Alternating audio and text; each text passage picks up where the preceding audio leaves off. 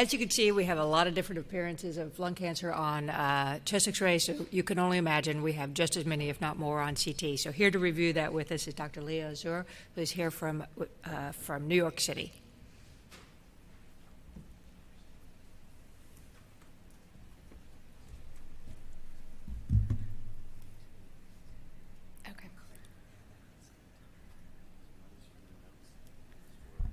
Oh, I don't need notes. No. Good morning, everyone. So thank you to Caroline and David. This program was so beautifully designed that you're going to see me reinforce themes that both Debbie and John discussed. So with that, let's get started with the typical appearances of lung cancer. And this lecture, in a short 15 minutes, is kind of what I wish everyone would have told me before I became an attending and came across these pathologies. So unfortunately, most of the lung cancers we come across present at advanced stages. We only are catching about 18% of lung cancers when they are local, and 22% of them already have spread to regional nodes by the time we pick them up. So these are two cases of stage 4 lung cancer, and on the left we see that there's lymphangitic disease, loculated malignant pleural fluid, and then on the right this is a different patient with diffuse metastatic nodularity bilaterally. Of course, typical appearances are a mass because we are catching most of these cancers in advanced stages. So if you remember John's lecture, you see the left upper lobe peaking, the left lower lobe air peaking into the left upper lung region, and this is due to left upper lobe post-obstructive collapse because there's an endobronchial lesion. So this is our lufsicle. This is a typical appearance. And the contralateral companion case, we see our right upper lobe lesion. We're almost at the centennial of the golden S sign and the post-obstructive S of the atelectasis. So again, these are typical appearances, unfortunately, advanced presentations. This is our hilum, which we see we can't make out any hilar structures, so it is a hilar convergence sign, and there's mass in the hilar and paratracheal regions that then extends into the lung, unfortunately. So those are our advanced stages, but then there are that 18% that we're picking up through screening. So typically, what do we expect to see? We expect that this nodule is going to progressively increase in size and have this normal expected growth trajectory. But how do we know when it takes off, when that rate of increase is going to suddenly accelerate? And so we see here between 2020 and 2021, it more than doubles in a year, and that's really the importance of the annual nature of screening.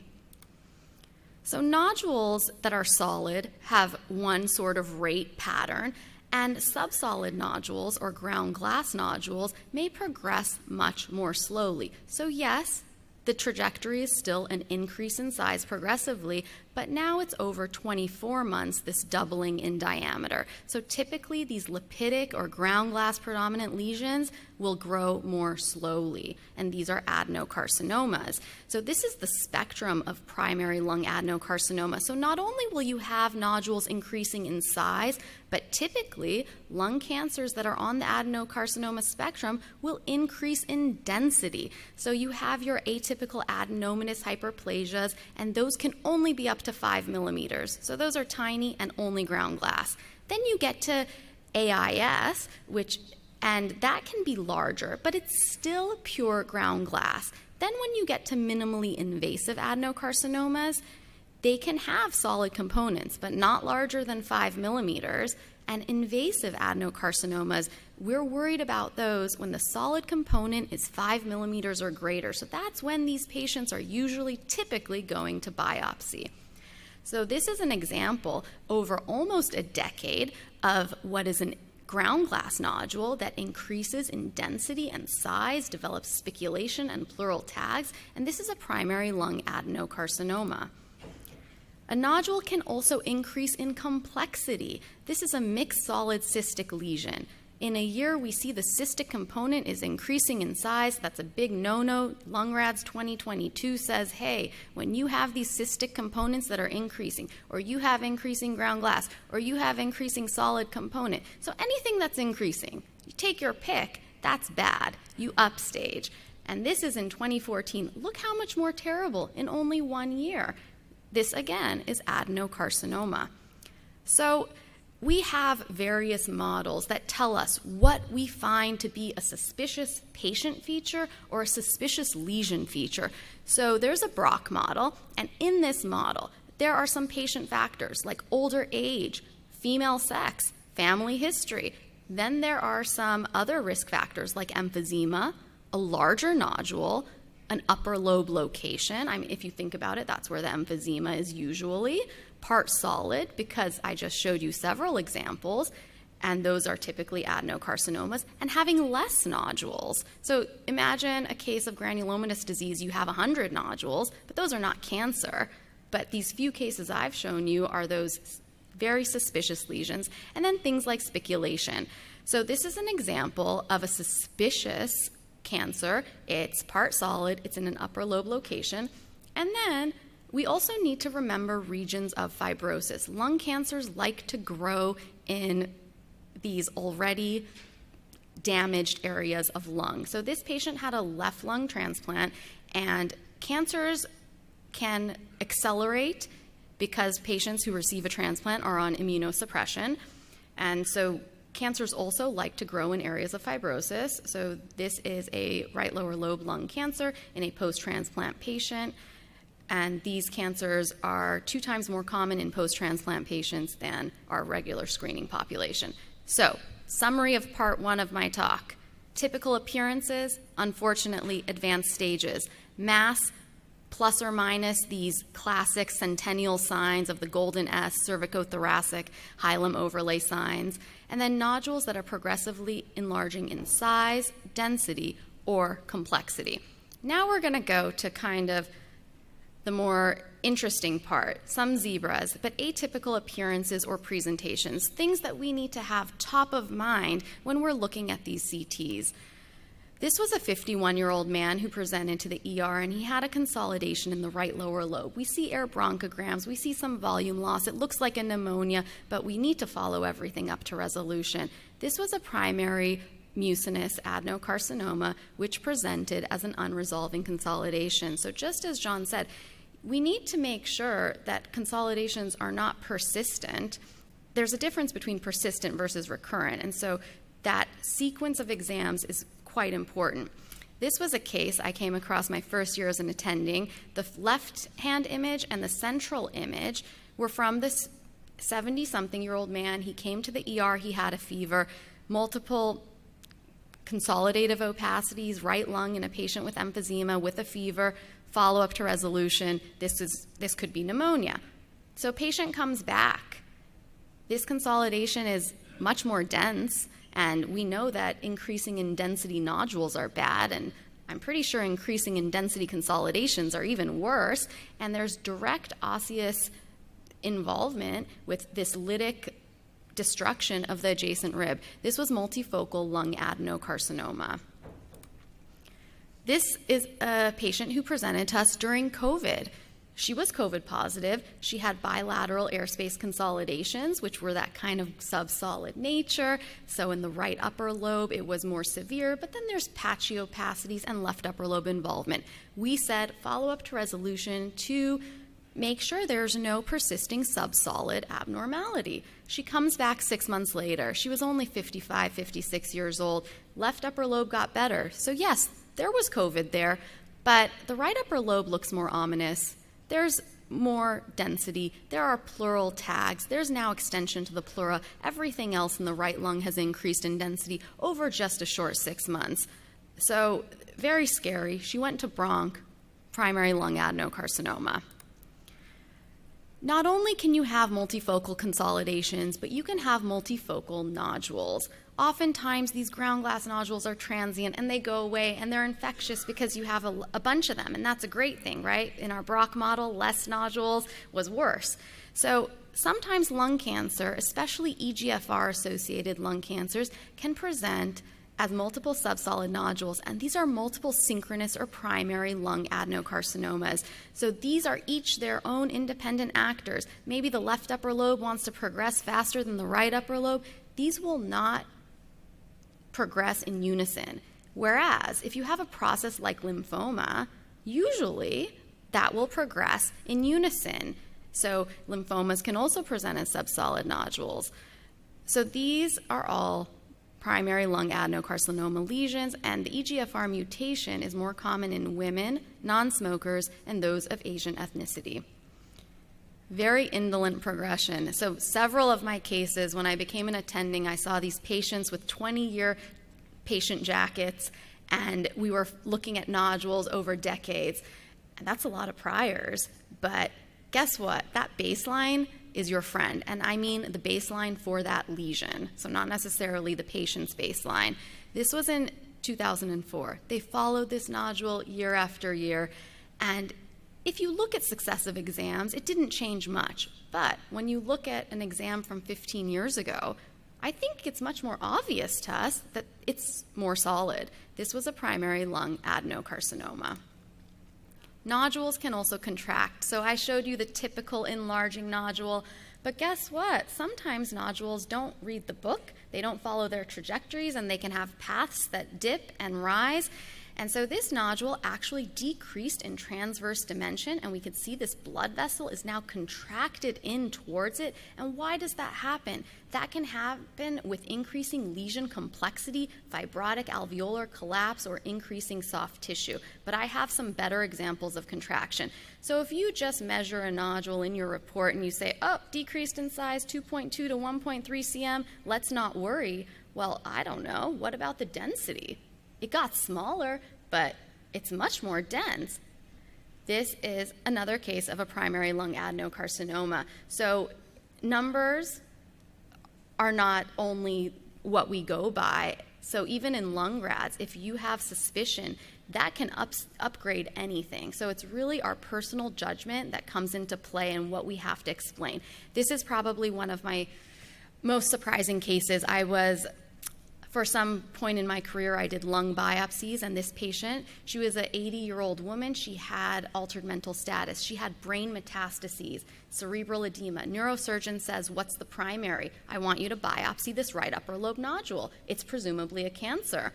So she comes, she's an inpatient, so that's why we see her 4 days later. This is her intraprocedural CT, and I mean, that's a big decrease in size, and there I am, I'm like, really? It's decreasing in size. She has something infectious or inflammatory, but she's already on the table, and they need proof before they go to the OR. We biopsy it. It's a primary lung adenocarcinoma. Now, remember I said she had brain mets and edema?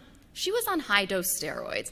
This nodule, and no one ever told me this could happen when I was a resident, this nodule decreased in size because she was on high-dose steroids. Lung cancers can have inflammatory components that respond to steroids. Now you know. So, cystic lung cancers. If I saw the right-hand image, this is a patient that I biopsied as well. I would have thought this was a cavitating lung cancer, but guess what? This actually began as a unilocular cystic lesion, and as it progressed, we see that it increased in complexity, size, ground glass, solid soft tissue. The vessels are pulled in towards it. So another case of lung adenocarcinoma. So we saw in areas of fibrosis, you can get cancers. In areas of emphysema, you can get cancers. You can also get scar carcinomas or scar mimics. So this, we see that pleuroparenchymal opacity at the lung apices, and we see periosteophyte fibrosis. I don't really appreciate many osteophytes here, but I'll tell you this was called periosteophyte fibrosis for about 10 years. This patient was coming in regularly for aorta surveillance because they had an aneurysm. Now, what are some abnormal features in retrospect that we should have called out? Fissural tethering, this kind of odd shape without an osteophyte. So they come back 4 years later, and now it's increasing. I feel like there's some cystic change here. Again, I don't see an osteophyte. The fissure is still abnormal. And now 4 years later, and 8 months from our initial, there are convexities, there's solidity, and I think now I do see an osteophyte. But this was a lung cancer. So, beware. Beware. Don't propagate what you see in a prior report. We're all free thinkers, and this is the most exciting part of my job, getting to look at something with fresh eyes and making a difference. Airways. David Nadich, I share an office with him. That's my claim to fame. And he said airways are king. I never had the pleasure of training with him. So I start reading every CT going through each of those airways. And if you went through each of your airways, you would see the superior left lower lobe airway is blocked. Now, patients may cough. Maybe that's mucus. Okay, patient comes back a year later. I don't know if this person looked at the prior, but isn't it a little suspect that the abnormality is in a similar location and that airway still looks abnormal? I think that's suspect. So they said come back, short interval follow-up, maybe it's pneumonia. Well, I don't think pneumonia increases in airway involvement, and now there's no plane between the aorta, there are no air bronchograms, and this was, of course, a cancer, unfortunately. So look at those airways. Airways are in LungRADS 2022, and for a good reason. The more proximal the airway is, the more bad it is. Again, another thing I wish they would have told me. Can you have a primary lung cancer that's non-small cell without a lung nodule or a lung mass? Yeah, who knew? So this soft tissue infiltration, prevascular mediastinum, maybe we think it's some thymic carcinoma, but there's such a small area of petavidity. When you get the MR, you really appreciate that enhancing soft tissue is terrible. This was primary lung adenocarcinoma infiltrating into extranodal mediastinal tissues, no lung lesion. Another example, this was an external CT, so I don't have better images. Another non-small cell lung cancer, enlarged nodes, you know, a normal person would think maybe this is lymphoma, something like that. No, not lymphoma. This was primary lung squamous, no lung nodule. Pleural presentation. Sometimes things are not mesothelioma, they're unilateral, and this was lung adenocarcinoma with multiple of these necrotic pleural masses. This was the patient's initial presentation. So typical in that it's advanced stage, but atypical in that it's really primarily a pleural process. There are other things that are atypical, and these include unexpected demographics. How old do you think this patient is with minimally invasive adenocarcinoma in the right apex? She was 31 years old. There were small solid components. So, you know, let's look at Fleischner. That starts at 35. If you look at other societies like Asia or the British Thoracic Society, there's no age cutoff. I mean, you're an adult at 18, and there we go. We'll treat you like an adult.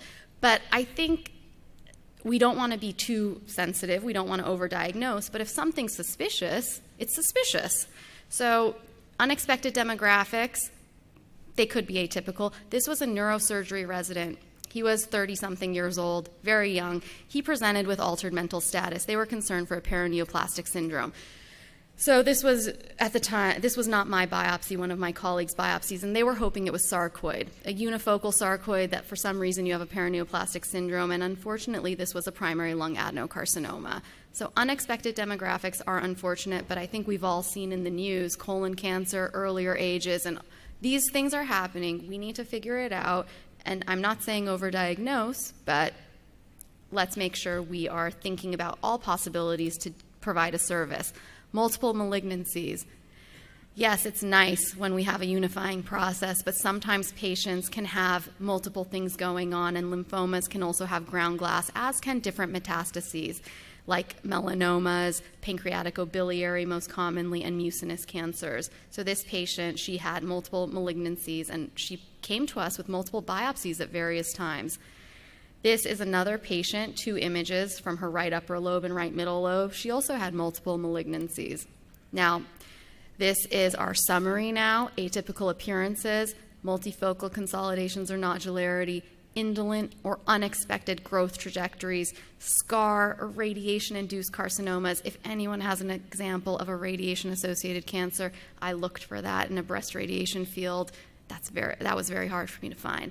Unexpected patient demographics, unexpected or less common locations. These are some references. Some of the cases are from some of our publications, and this was a pleasure. Thank you all so much.